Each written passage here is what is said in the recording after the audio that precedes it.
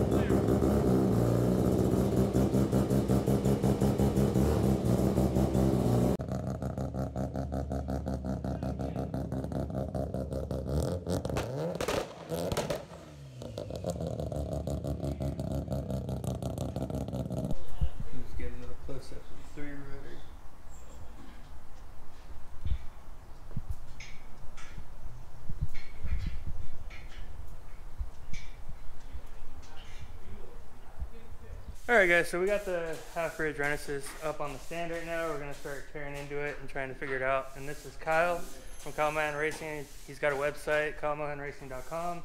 I do. You guys can check him out, try to, help him out, buy some stuff. I mean, he's got a lot of stuff for RX-8s, RX-7s, FCs. Yep. Porting templates, very cool other components for the engine, offer services, lapping, porting, good stuff. Anything rotary, he can do it for you. So, guys, check him out and hit him up if you guys need anything. And we're gonna get to this right now and figure out what the heck's going on in here. All right, guys, we're tearing down. We tore apart the clutch right now. We're gonna pull the flywheel off, the oil pan, the front cover.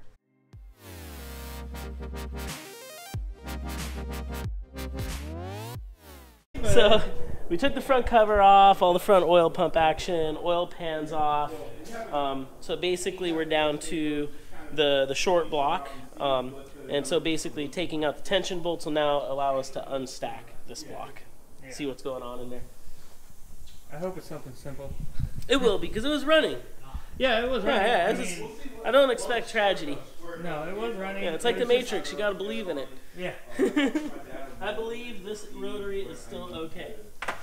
Well, I believe it is too, because the compression never really dropped. It just stayed consistently low. That's just side seals. They're just a little too loose.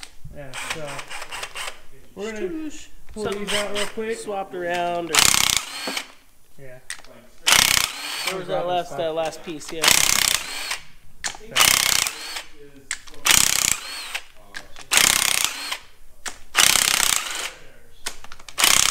So that's Kyle's Miata, and then, it was the year before that, and then his R8 from last year, and then his SEMA FD over there under the car cover.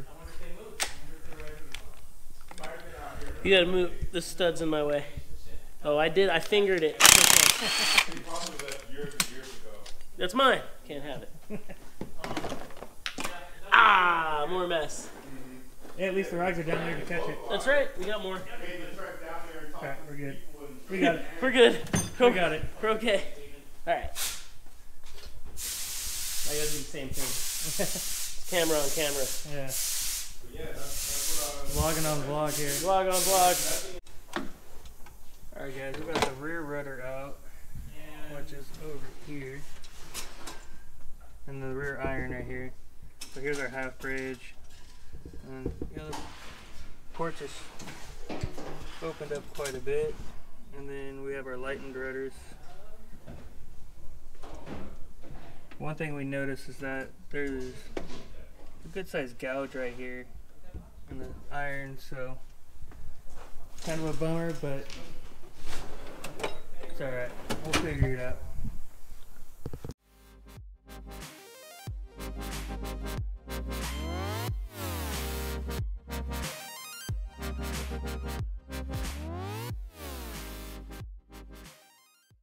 So we got stuff apart. Kyle was going through the oil control rings and scraper rings and all the seals, making sure everything looks good. And we found out that the rotors were put in backwards by somebody, and I'm not going to mention who. That's probably not helping things out. So I mean, I'm glad we discovered that. That might have caused a little bit of that weird wear we saw. Yeah. I could think that maybe running the scraper rings backwards might not be a great idea. No, it probably isn't. And the same thing with the cut, but it works. I mean, you're probably just sacrificing a little bit of power and longevity, but we're going to get those in right. This was a balanced motor, so that'll probably help out with the balance as well. Yeah. Good news is bearings look great. Yep. WPC treated shaft looks beautiful. I think apex seals, most of the springs, everything looks pretty usable.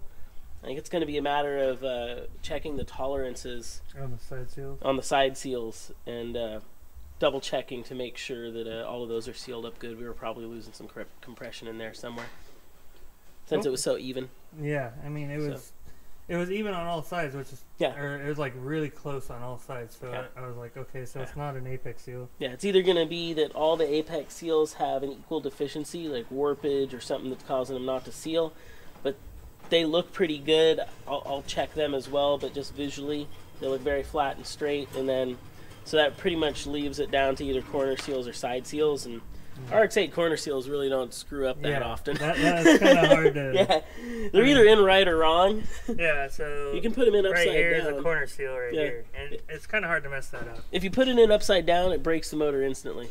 Yeah, so yeah, that wasn't the case. Yeah, so it ran for 3,000 miles. So. Yeah, so we'll decarbon the rotors. We're going to clean everything up, polish up the bearings, and replace some side seals. And maybe some other stuff too. Sweet. Fresh paint. Yeah, fresh paint. We got to make it look good for the new car. Fresh paint. Alright guys, so once we get more into it, I'll bring you guys in on it.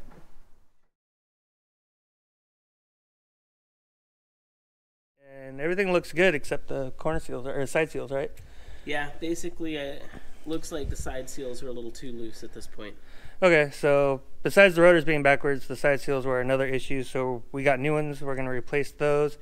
We're going to clean up the rotors, decarbon them and everything, make sure everything moves properly once we reinstall everything and put the motor back together. And I mean, look at the finish on the freaking E-shaft after the WPC.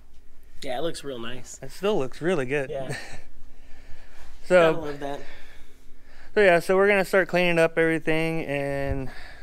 I don't know, maybe start prepping to get ready to put it back together. Alright guys, so we had two questions on, one was for balancing the rotors, individually and then as a whole. And then another question was 3 mil apex seals on the RX-8 rotors. So I don't know if Kyle wants to put some input on those. Yeah, I highly recommend balancing.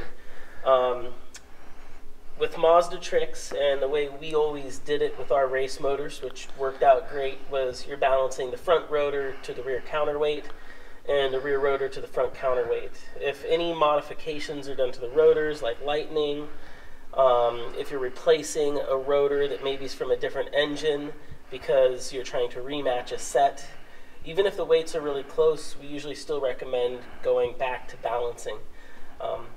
Even from the factory, most of your assemblies were balanced to some extent, and with what we do at Mazda Tricks, it takes it one step further. So, it's nice to bring everything into a closer tolerance, closer balance, just like you would any race motor or high-performance motor. Helps especially when you're going to higher RPM or pushing the limits with boost or anything like that. And then what was the other one, the Apex seals? Yeah, the 3 mil Apex seals for the RX-8. Well, there's a lot of thoughts on apex seals and a lot of reasons people do different things. My personal experience is you don't want an apex seal to weigh too much. The factory has always moved to lighter and lighter apex seals, which usually reduces chatter at higher RPMs, which makes everything last longer and seal better. As evolution has happened with race seals and with the manufacturer Also, apex seals have become narrower, and the radius has had less dome, so it's a little flatter at the top than it used to be. So generally when people talk about 3mm apex seals, they're either utilizing a older apex seal, which personally I don't like the design as much, or they're running a modern performance 3mm apex seal, which I don't really recommend going backwards. I recommend going forward. So lighter is always better in my opinion, as long as the tune is right. But if you are going to a 3mm apex seal, I think the curvature, what the apex seal is doing, all of those are really important. Other things to consider with RX-8 rotors is that means you now need to modify your corner seal or run an old school or aftermarket corner seal. I run OEM seals on pretty much all of my race RX-8 motors and 13B race motors. I've never needed an aftermarket seal. They don't break, so it's not usually the problem. And with your apex seals, if you really did need more strength to the apex seal, then going to a deepened 2mm groove I think is a great option. So you're still keeping it lightweight but adding a little more strength, or if there is some reason where you do need that extra strength of a 3mm seal, then generally you'd be running something probably aftermarket, a E&J, Ionetti, some type of race seal for a particular reason. So then you have to make sure that you're jigging the rotor up properly and it's being done properly, because improperly cut grooves can lead to quick failure as well. So generally I leave the apex seal grooves alone. If I make them deeper, I'm usually leaving them 2mm, and there's technique to that. And if you're in a situation where you've got a very high value or irreplaceable rotor and it has damage and the only way to save it is go to 3mm, then I think there's definitely a reason to do it. But right off the bat, to modify perfectly good rotors to carry a heavier apex seal, to me seems like you're adding strength but you're carrying weight, so you have to explain your goals and convince me that that's what you really need to do, because there's always a reason for each modification and it's just a matter of what they're trying to accomplish. In this motor's case, high RPM, boost potentially in its future, nothing extreme by any means, still within street or general race modifications. I would definitely leave it 2mm. And right now I wouldn't even bother deepening the groove, because that in itself can sometimes lead to complications and problems. You gotta really think about what you're doing. Yeah, and like he said, Yeah. they don't break. Yeah. Apex seals don't break unless something else happens. Yeah. And Apex seals don't spontaneously get up and blow up. Right. Usually it's a lack of fuel, lack of octane, pre-ignition, detonation. A fuel slosh. It's usually better to trace the problem down than try to mask it with easy fixes. Yeah. Bigger apex seals still blow up. Yeah. If you get a big enough detonation, they just blow up either way. Trust me, I've done it. Well, yeah, he's got 2 drift cars and an FD and years of experience. So proper tuning usually leads to the best situation. And right. If there's something causing a problem, it's better to find what that problem is. Right. Exactly. Cool. Let's clean Sweet. them up. Yeah, let's clean them up. So we got the rotor in our parts washer. It's really just hot soapy water, and today it's not even hot yet. That's not great. And my favorite cleaning tools are just really a wire brush. This is great for getting the carbon off. Definitely don't use that on your bearing. Protect the bearing, do not scuff the bearing. Scotch-Brite pads, great cleaning tool. And then this is a little bit more rare than those first couple. This is a cutting tool from a lathe, which people can probably order online. It's not that hard to find, but they're great for scraping carbon. You don't want to damage your rotor, so you're not trying to cut material off. You're really just trying to remove the carbon. And I'll just take the flat edge, drag it across a little bit, and you can see it's just cleaning off that top layer of carbon, which is actually pretty difficult to remove. I do have sonic cleaners, but not everybody has sonic cleaners, so we're kind of just showing the manual. The manual labor side of Yeah. everything. Manual carbon removal. Yeah, because it is kind of a pain. Yeah. It's pretty hard stuff. It works on pistons too. See, this is why you run E85. Yeah, E85 has a lot less carbon. You can see the one side has more carbon buildup. Yeah. It's not so bad. No. We're going to soak it, scrub it. Next pocket, next chamber. We'll scrape.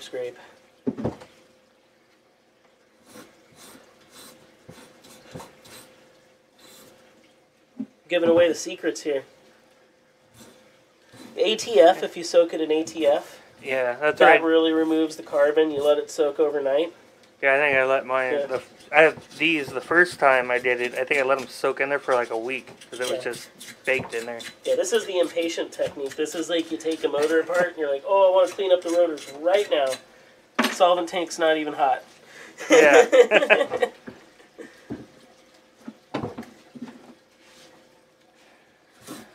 But my impatience has led to techniques to get her done. Yep.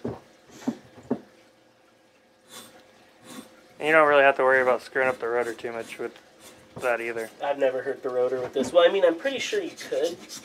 Well, yeah. Somebody could. I haven't done it. Somebody could.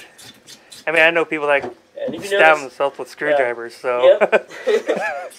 Notice I'm scraping away and over the top of the apex seal groove, so that way I'm just keeping myself from screwing it up, basically. And you're not, hurting the Not gouging groove, in, yeah. keeping it nice and flat. Notice I have a razor blade. I'm not even using that. I just want a nice flat edge. Yeah, sometimes that's all you need. Yep. So there we go. That removed a lot of the basic carbon buildup. Yeah. And then the side's got the typical stuff on there. Fresh Scotch-Brite pad is always better than used Scotch-Brite pad. Yeah.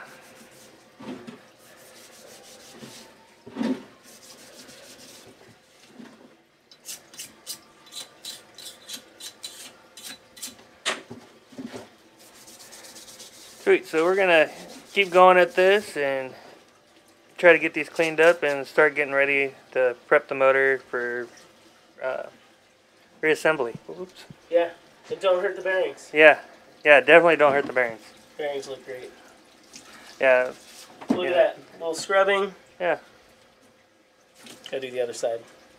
We're getting there. But yeah, so we'll bring you back once we start assembling, or if Kyle has any more to share with you guys. Alright guys, so got pretty much all the carbon cleaned off of these. These are all cleaned up. I'm ready to go.